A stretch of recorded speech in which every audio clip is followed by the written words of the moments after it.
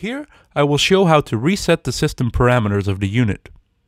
You might need to reset the system parameters if you run into some problems with the expression pedal, or there's no sound in the output, or whatever the case may be.